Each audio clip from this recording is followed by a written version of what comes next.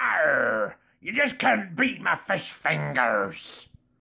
Good evening, everyone, and welcome to the Chris the Butcher Show. Hey, I'm here. Right, something different tonight, I thought.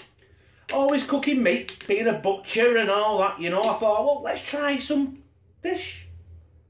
You know, but I thought, where am I going to get some fish from? I thought, should I go to the supermarket? And I thought, you know what?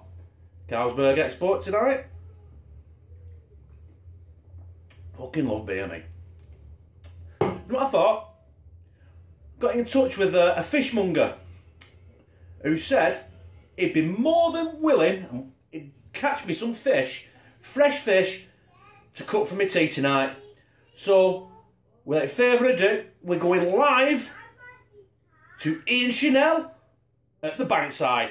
Take it away, Ian. Thank you very much, Chris. As you can see here now, it's been my pleasure to catch you some fish for your tea tonight, and I've got me trusty fishing rope here, and as you can see there, I've found a nice tranquil beach and a nice little stream there to do some fishing for you, Chris. All right?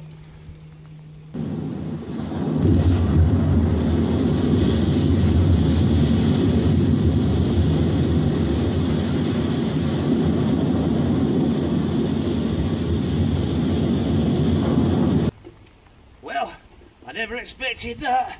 I've been sat here for 14 fucking hours and caught nothing. Oh, wait up. I think I got something here.